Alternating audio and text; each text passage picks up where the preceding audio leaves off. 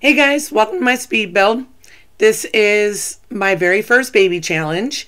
This here is Zara and her firstborn. His name is Aster. And this is her house. I moved her in because that's the fund she had available, and I just, remodeled it a little bit to make it more livable for her. I think I'm going to rebuild this house. I'm going to knock it all down, take the items that she already accumulated, and I'm going to use the funds to build her something better.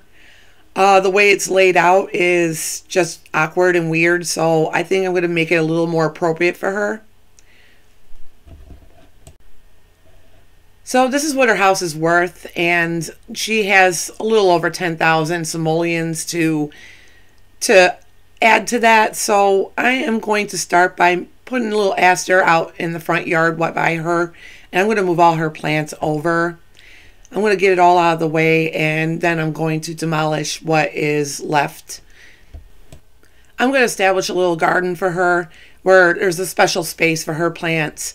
That way she can continue to use her gardening skills with the plants to make money and stay at home more often instead of having to go out and fish. Rid of all the inventory that's in the household from me demolishing it. I'm going to give her all new green grass, get rid of all the dirt spots. That way she can have a new place to put her garden.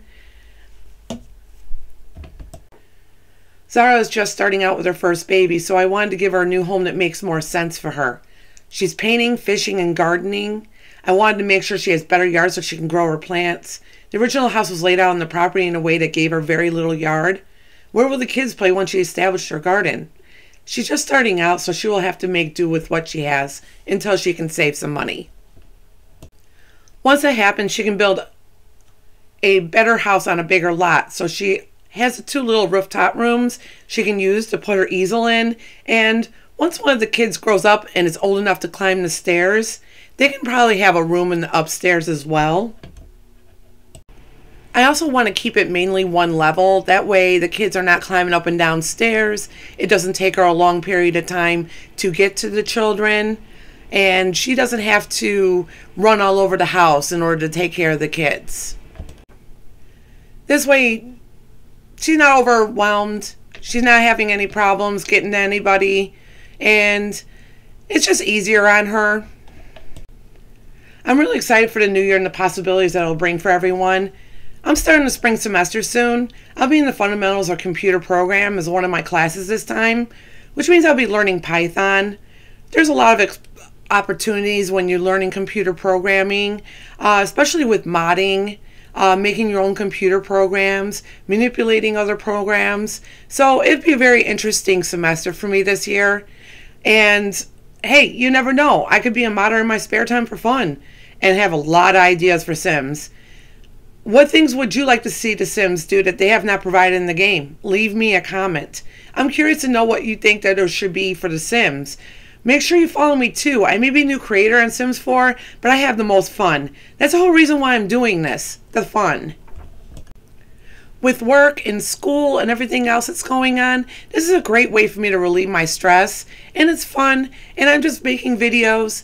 And you never know. There might be people out there that don't know anything about Sims or are just starting to play, especially when Sims 5 comes out, that they might want to look back on things and see another new creator come out with things that other creators may or may not have done, my own personal twist and style on everything, and what I want to do as far as make content and show you what I have. So make sure you follow me, because I may be starting out, but I'm just having fun, and you could have fun with me. So why not, give me the chance. With the methods of Zara earning money, I wanted to give her a house that's new, yet it has a cottage feel to it. I wanted there to be 3 different points of entry. If she's in the garden, I want her to get to the kids quickly when they need her. So I put one in the back. And if she's on the porch grilling food, she can have access to the house near the center of the home, which is the side porch there. And then, visitors and anyone else that comes to the house, they all can come in through the front. I put 2 different stairways because I wanted to keep the length of the home so that I'm maximizing the space that they have. I have a back porch for her to get into her room, and I also put a door in between the two rooms so that she can get to the kids through her bedroom.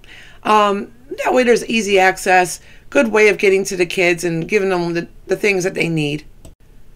I didn't want to put a fence on the property this time because if I put a fence on the property, it makes it more constricted. And I don't know, I've seen toddlers go in the street before, but I've never actually seen them leave the property. If you know that whether or not they leave the property, please let me know in the comments below.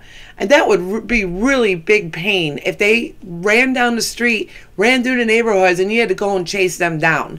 So if you could just let me know. I've never had this experience, but someone else here that's watching, they might have had that experience. And if you can just leave me a comment whether or not this happened to you, please let me know. With the talk of Sims 5, I'm really interested in what new things they will bring to the game. I can't wait to find out what it would be like. I actually wonder if they really will go through with it because they've been investing a lot of time and energy into the new packs for The Sims 4. I'm so happy for Little Simsy, James Turner, and Deligracy. You know, the Sims creators made a smart move on that part, inviting such influential people in the Sims community to join them in creating houses for the Snowy Adventure Pack. Not to mention all the new skin tones and the fact that they had Star Wars. Personally, I'm not a big fan of it. I used to watch Star Wars when I was younger with my dad, but it's a hit or miss of whether or not I get it. But I did get the pack anyway because, hey, you never can know what you like unless you're willing to try new things. So I got it, and it doesn't bother me any that I had bought the pack. I generally play with it here and there, but it's not one of my personal favorites. But hey, I tried it to see whether or not I liked it. So I put the living room in the front. I put the door with the two stairways. I put it right there, and I'm trying to keep everything like with a flow so that she comes in the house, she can start cooking or go in the back room and see if the kids are okay, check on the baby. I made her room a little bit bigger, and I had it joining off with the kids' room. So I put a little closet in her bedroom right there so that I didn't have to put a dresser in there. I can keep the space open. And I also put 3 bassinets in there because I don't know if I need to have 3 bassinets in case she's having triplets or twins, because I'm not looking to see what the gender or how many children she's having, to keep it kind of a surprise. Here's the living room. I also put a fireplace on the side so that she can save on bills and burn more, fuel and have to pay less in fees. When she has more money, I'm going to put solar panels on the top of the house, try to keep the bills low so that she can accumulate more money. There's a list online of over 300 different names for flowers, so I'm naming all the children after flowers. If you have a specific flower that you would like me to see name one of the children, please let me know. Right now I'm going in alphabetical order. The firstborn is A, so I named him Astor because it sounds like a really cool boy's name. So that's why I picked it. But hey, I mean, I can go any which way because I'm here for my viewers.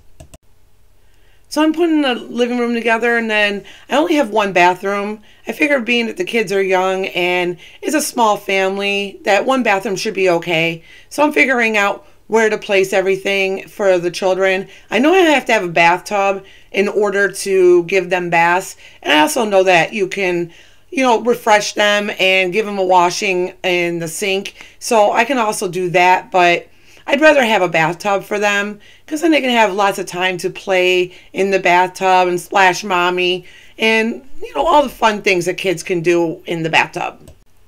This is Zara's room. And everything that I can do, I can build on top of.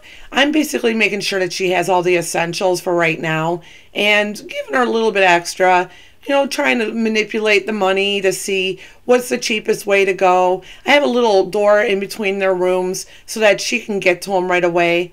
And I put the bassinets next to the bed so that when she wakes up in the middle of the night, she can get to the children right away.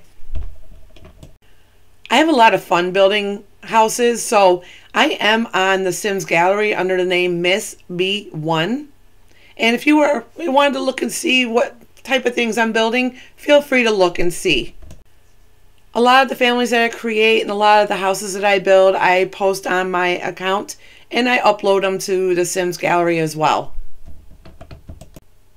I really like the mailboxes that sit on the side of the house as opposed to the ones that sit out towards the sidewalk. I think most houses that I've ever had them on the walls, and that way she can go right outside the door and grab the mail instead of having to walk down by the sidewalk. It really doesn't matter because it's The Sims. Here I'm putting the garden in. I'm putting it along the property line and away from the house so that she can come out and she can garden and, you know, harvest her flowers real quick and sell them off. I put a dirt bed in with some starter soil, you know, to give the plants extra nutrients so that they'll grow stronger and faster. Once she has a little more money and the family gets bigger, she can move on to another lot and build another house there or rehab the one that she currently has when she buys the lot. So I'm adding the fire prevention stuff for her to make sure that no fires will start in the home. So I'm changing the foundation and I'm putting in a new deck and I'm putting in the rails for the stairs and the deck, and I'm just getting everything tightened up as far as the last finished pieces of the build. I put the rails on the stairs, then I went into the front. I put in sidewalks. I didn't know what to do as far as this goes because I really wish that they had like a curved path that you can make with the stones instead of like an angled one angle way of doing it. I think it would have looked a lot more polished. I realized that the rail went right into the windows, so I changed the windows around, went back to the front, put on lights. I really like these lights. They're one of my favorites. It's kind of that like burn style look, the old cottage feel to them. It's like a lantern. So I'm getting towards the end of her funds and I made sure that she had everything in the home, and there she goes.